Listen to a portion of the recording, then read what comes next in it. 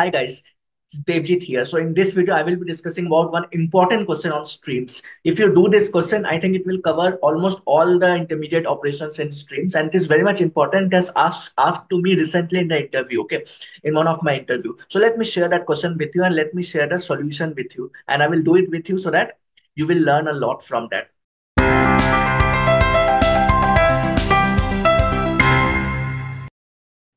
I hope you can see my screen now. So this was the question that was asked to me. First is I have created one class subject. Okay. The subject is having subject name, subject marks. Okay. So which is of integer type. Subject name is of string type. Okay. Then there is class student. Class student is having string name, which contains student name and it contains list of subject. Okay. So one student can have multiple subjects, right? So let's suppose one student name is Dave and that Dave is having 6 to 7 subjects. So that is also a possibility. So there is a list of subject which is mapped with one particular student. So there can be multiple students. So I hope you can connect with, right? You can create a mapping of it. So now what the question is like we have to find the maximum marks in math subject. I want to know that student who has got the maximum marks in math subject. So how to calculate that? How to get that data? So we have to implement it using streams, okay, in Java 8. How will you implement this? So first of all, the first step, I want you to just do it by yourself first before jumping onto the solution. Okay, I want you to pause this video for a second or try to do it by your own and then try to jump onto the solution so that you will get a clarity like where you are lacking. So as per the question, I have to create one subject class with subject name and marks, and then I have to create one student class, and we have to use this subject class within this list, and then we have to create a main class where we have to write the logic for finding the student with maximum marks in math subject. Okay, so how to do that? Let's see that. So here you can see I have created one student class. So student class contains student name, subjects. It's a list of subjects. So here if I go, so this is a subject class. So in this, you can see I've created subject ID, subject name, subject marks. Okay, I've created constructor for that and getter and setters I've created. Okay, so you can make use of Lombok as well. So I've not imported that. So I've created getter and setter as it is. So I've created one student class containing list of subject and name, and I've created subject class. Okay, so now I have to make use of these two class in the main class to fetch the student with the maximum marks in maths. Okay. So here I've created constructor. So here you can see I've created student st1, which it's a new student. Okay. And this student and what this student contains? Student contains name and subjects list. Okay. So here you can see I have created one student name and I've created subject list. Like one student can have multiple subjects, right? So I'm taking a subject ID, subject one, maths, 95 marks. Okay. Then I've taken new another subject. So for simplicity sake, I have taken only two subjects per student. So for one student, one subject is maths, another subject is science. For another student, S2, Akash student name having 90 marks in science and 88 marks in arts. Okay. So student ST3, Raj, again maths with 84 marks and arts with 80. Then Sangeeta, maths 71 and English 78. Okay. Then Ankit, arts 98 and English 91. So from this data, can you tell me which student got maximum marks in maths? So if we can observe closely, three students has taken maths.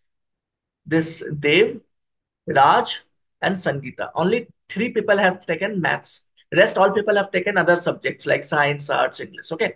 So I have to calculate the maximum of these students' maths marks. Okay. So this Dev has got 95 maths. So here Raj has got 84 and Sangeeta has got 71. So out of this maximum is 95. So my answer will be Dev. So Dev is the student who has got maximum marks in maths. So that is our requirement, which we have to implement it using streams. So I have added it. I've created one list of student list, and I've added all these student data in the student list. So now we have to implement it. So how to implement it? Now let's find out the maximum marks with math subject and that particular student. I want to know the name of the student who is having maximum maths marks. Okay. So how to calculate that? Let's jump onto that and see. So we will be taking student list. Okay, we'll be taking student list dot stream. Now what we have to do here, I have to filter out all those student record who is having maths as their subject. Then only we can calculate the maximum marks for that student, right? So first we have to filter out all those student who is having maths as one of their subject at least. Okay, not any other. It can have n number of subject, but maths should be there as one of their subject at least. Okay, so for that what we have to do, we have to filter out because I don't want other student record who is not having maths at all. Okay, so I will be using filter. So here I will make use of student. I will select, and then for that student I will do student dot get subjects dot stream dot any match. So if anywhere it is matching, we have to filter it out all maths students. Okay, so I will be selecting here subject dot get subject name as, I want to select maths as the subject. Okay, so after that what we have to do over here, so here we have to do not subject name like this, we don't have to write. We will do subject name dot equals maths. Okay, after that what we have to do now, I got till here those student who is having maths at least as one of their subjects. Okay, now after that I have to fetch the maximum marks of that student and the student name. Okay, so to calculate the maximum marks, there is a method in streams, that is max method. So we will be making use of that. So let's use max method. Then it accepts comparator type data. So let's use comparator dot comparing. Then what we have to do, still student data is going on here. So I want to fetch only maths data marks. Okay, so for that I need to filter out maths first. Okay, so how to filter out maths subject? So here student is going on. So I will take student dot subjects. Comparing int we have to use because marks is integer type. Okay, so we have to make use of comparing int. So we will take student dot subjects dot stream dot.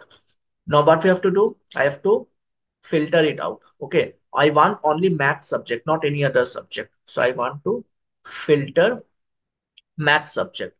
So I will take subject dot get subject name dot equals math subject. So I have got math subject. Now my next step is, because at least math subject, if I consider, there can be n number of other subjects like social science, arts, English, geography, other things will be there, but I want to calculate maximum marks for that math subject only here. Then after that what will be my next step?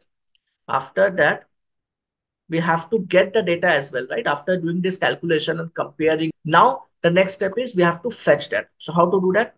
We will be doing the find first operation. Why find first operation? Because the first, after comparing everything, the first value you will get is the maximum value of that marks. Okay, so maximum maths marks I want. So as soon as I get the maximum marks for that math subject, I will come out. Okay, I don't have to see other second largest, third largest. I don't want to know that. I just want the first maximum marks of that math subject. Okay, so which student has got that I want. So find first. Then after that, what will I do? I will do dot get. Okay, then after that I want to know the subject marks. Okay, so everything I got here till subjects marks, I know but which student is having maximum maths marks. Till now I got that particular student record is there with me, but I want student name. I don't want all other details of the student. So what will I do over here? So let's do some little modification. Ah, then there is a class called optional class. Okay, so here you can see this will return me optional type data. Okay, So here there is a method called if present, and there is one more method, if present or else. So anyone you can use. So it's better to use if present or else, because in that there are two arguments. First is consumer type functional interface. Second argument is runnable type. Okay, so consumer actually it accepts this data, and with the help of that, it will fetch that student and it will give you that student name who has got the maximum maths marks if that student is present. What will happen if that student is not present? That scenario also you have to handle, right? So if that student is not present, it will show maximum maths marks student is not present. Okay, so both scenario will be handled in one single line using optional class. So first of all, we have to store this. To operate on that optional class method, we have to first store it into an optional class reference. Okay, so we will be making use of optional class, optional java.util package. It's of student type. Okay, it's of student type. Then it's I want to fetch the top math subject marks. Okay, the top student, top math student, top math student. Okay, I got here top math student. Then after that, what we have to do, it's now optional class reference. So now I will take this reference. Then we have to make use of one method, if present. You can see there are two methods, if present and if present or else. Anyone you can take, but it's better to use if present or else. So here you can see that it is accepting two parameters, consumer type and runnable type. So I will take this one. So first is if present, then first parameter. If it is not present, then it will go to second parameter. Okay. So first parameter, consumer. What is consumer? It's a functional interface which will accept data, but it will not return me anything. We have to print it then and there itself. So I want to accept the data. What I will accept here? This top student data. Okay. So I will get the student data, and then I will get the name of the student. Sorry, I will get the name of the student. Okay. So here I got the student name, but let's suppose that student is not present. So I want to print, and it's runnable type. So it doesn't accept anything and doesn't return anything. So it's like an empty action. So for that, we can make use of lambda function. Okay. And then we will just simply print it.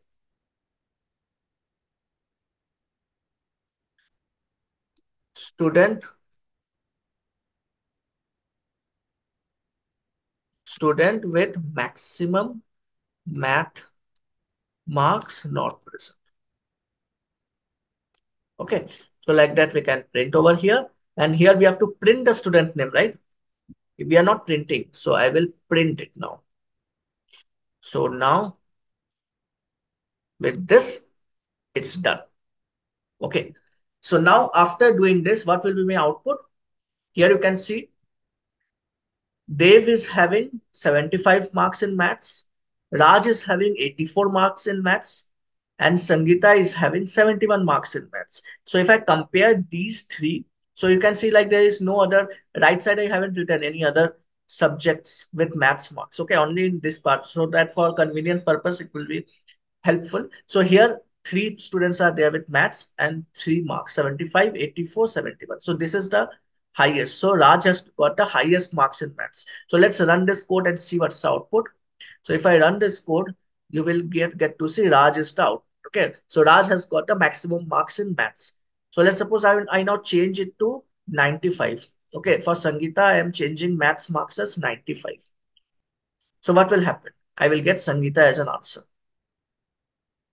So I'm getting Sangeeta as an answer. It's working perfectly fine. So this is the way that we can implement. Okay, so there are a lot of intermediate operations are there. Filter method is there. Then we are closing it. Okay, with max method. Okay, so max method here you can see it's going till here.